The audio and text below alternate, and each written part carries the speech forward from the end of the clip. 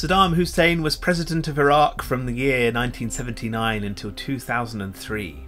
His regime bore witness to vast persecutions of his own people, and Iraq's entry into two highly destructive wars and an invasion which resulted in his own capture and execution. But yet, Saddam Hussein had begun his life in obscurity.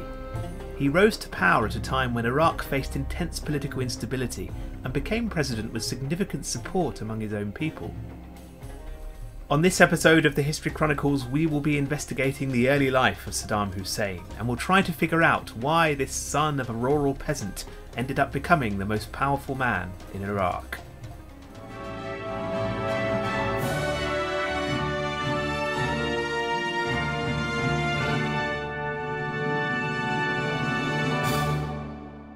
Saddam Hussein had a humble but troubled upbringing.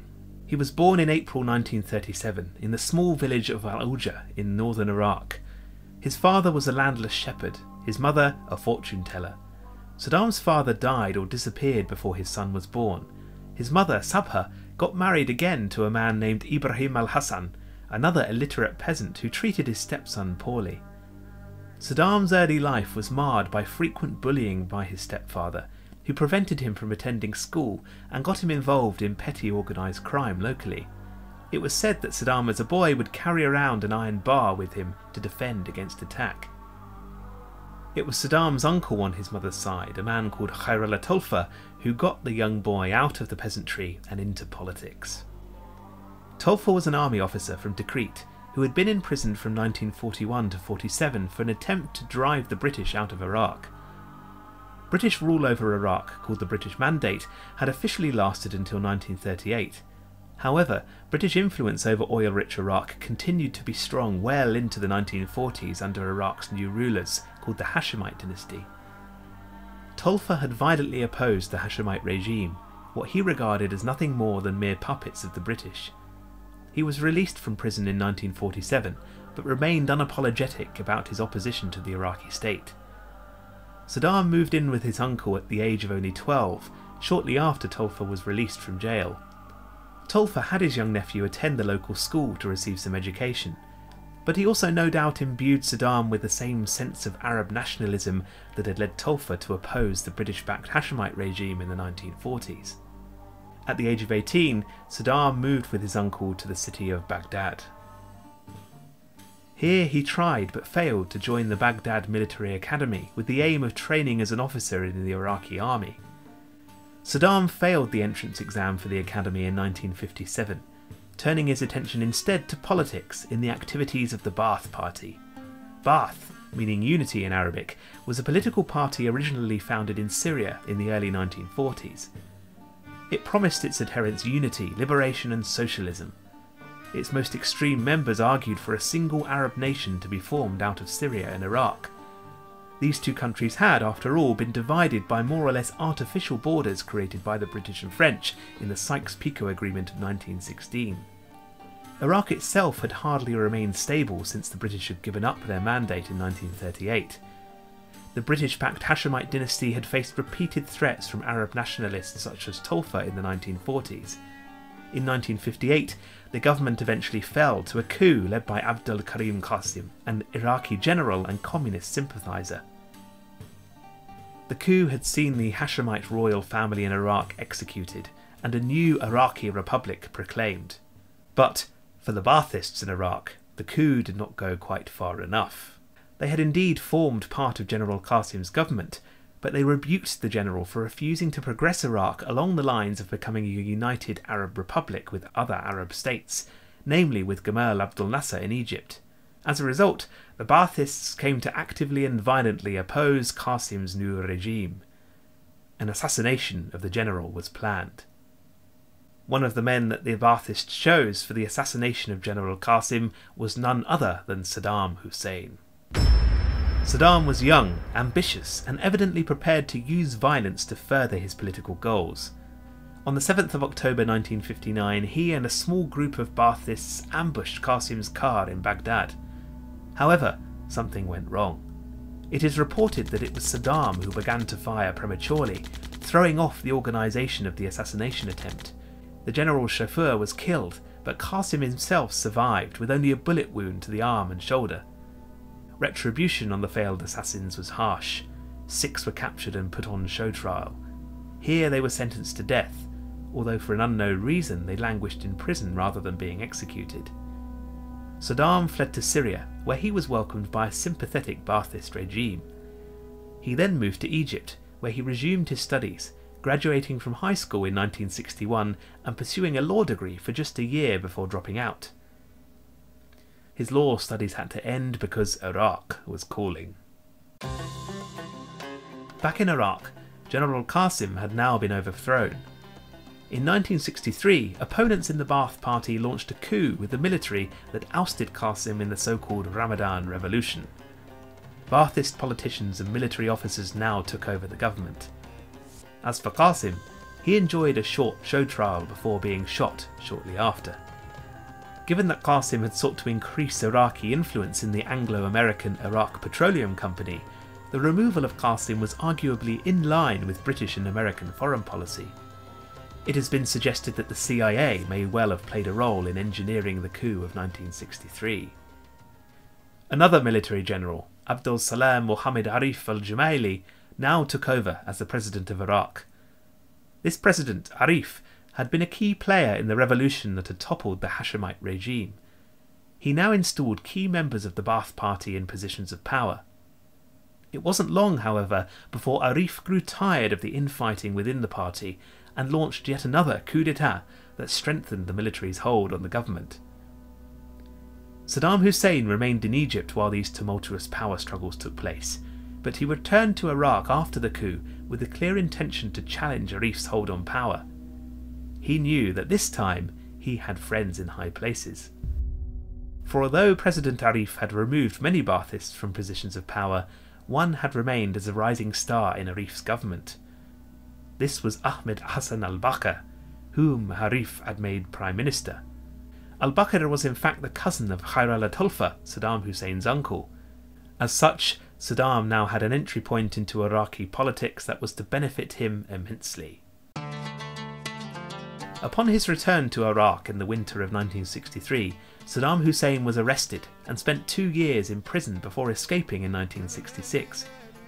It is amazing that due to his family ties to the Prime Minister Bakr, he went from prison to political office in the same year. In 1966, al-Bakr appointed Saddam Deputy Secretary to the Regional Command. Here, Saddam Hussein was to play to his strengths as a skilled organiser. In this post, he developed an extensive network of political contacts and created a security service for the Ba'ath Party, which he alone controlled. 2 years later, Saddam's chance for greater power finally arrived. In July 1968, he launched a coup alongside his Prime Minister al-Bakr that removed President Arif from power.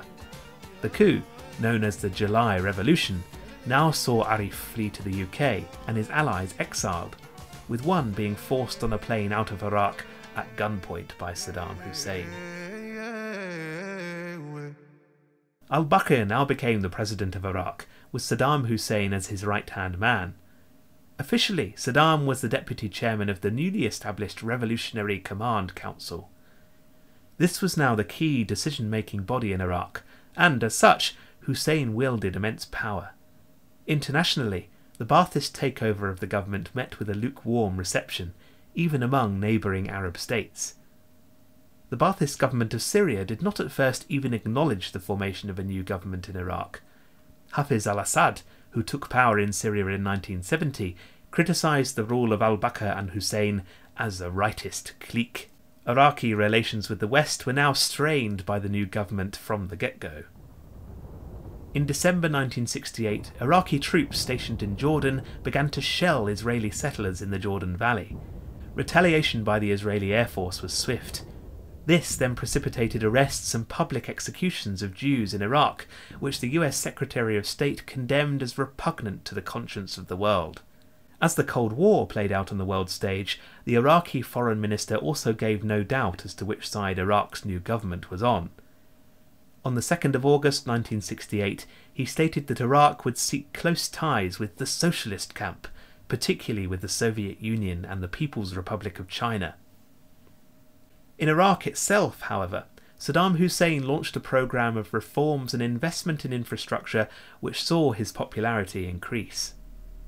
He continued to strengthen the Ba'athist security network that he had begun under President Arif, aiming to prolong his government's stability and repress any element of opposition to the state. In June 1972, he oversaw the state seizure of the Iraqi oil industry.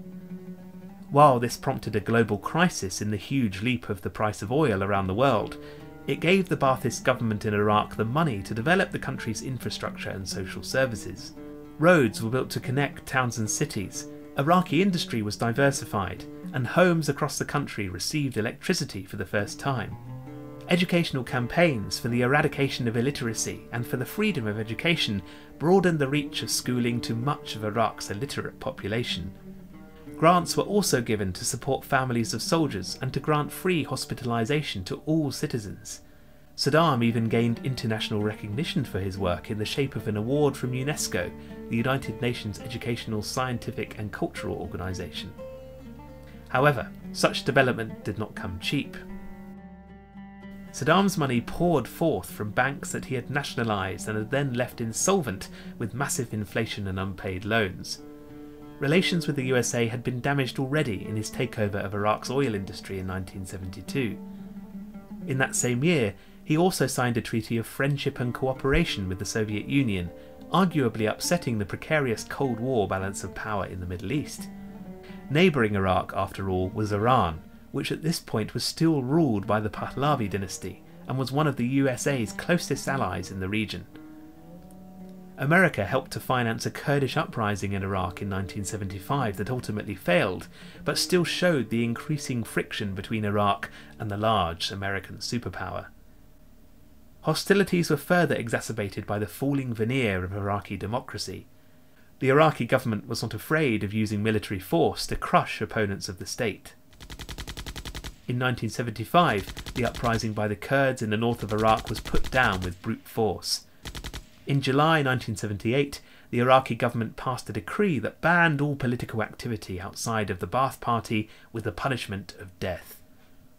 In both Saddam's political actions and in his response to democratic opposition, it was clear that he was not winning allies for himself in the Western world. In Iraq, however, Saddam's star was in the ascendancy. His nationalisation of the oil industry was viewed as a huge triumph for the people of Iraq, who had benefited from new investment in better healthcare, education and infrastructure. Saddam also focused on improving the lives of Iraq's rural population. The 1970s saw significant advances in the mechanisation of agriculture and greater distribution of land to Iraq's peasantry. 1974-5 saw the government's expenditure on agricultural development double. In government, it was also increasingly clear that Saddam wielded more power than the ageing President Bakr. In 1976, Saddam was promoted to the position of general in the Iraqi army, giving him significant military authority. Throughout the 1970s, his face had become increasingly plastered across Iraqi towns and cities, both in his military fatigues as a warlike leader and in civilian dress as the political strongman of government. Saddam in his 40s still gave off the image of a vibrant and energetic leader. Contrast this with President al-Bakr, now in his 60s and often bedridden from a number of health concerns. As the 1970s drew on, it became increasingly clear that it was Saddam Hussein who wielded the real power in government. It was not until July of 1979, however, that Saddam Hussein formally began his tenure as the President of Iraq. Saddam had become concerned about al-Bakr's move of friendship towards the Assad regime in Syria. Such a move was actually in line with the Arab nationalist ideologies of the Ba'ath Party, which had ultimately sought a single unified Arab state in the Middle East. But such an alliance with the Syrian dictator Hafez al-Assad would undoubtedly have diluted much of Saddam's hard-earned power in Iraq. Saddam now acted quickly, in a move which very likely involved threatening his former friend and ally President Bakr. On the 16th of July 1979, Saddam Hussein forced the president to resign and to formally sign over his powers to Hussein. Saddam Hussein was now the president of Iraq. Just 5 days later, the new president took the first of what was to be many bloody steps towards consolidating his position. he called for an assembly of the Ba'ath Party leaders in Baghdad. When the large group had gathered, he strode to the front of the hall and calmly announced that there was a conspiracy in the party to undermine its aims and Saddam Hussein's position in power. One so-called leading conspirator, Muhi Abdul Hussein, then read out a total of 68 names from a list. These co-conspirators, one by one, were then led out of the room and tried together for treason. 22 were executed by firing squad. Saddam ensured that those doing the shooting were their former high-ranking colleagues in the Ba'ath Party. This was the famous Ba'ath Party purge that was to guarantee Saddam Hussein intense loyalty from those who remained in his political party. It was the start of a regime that had seen a poor, illiterate peasant boy become the most powerful man in Iraq.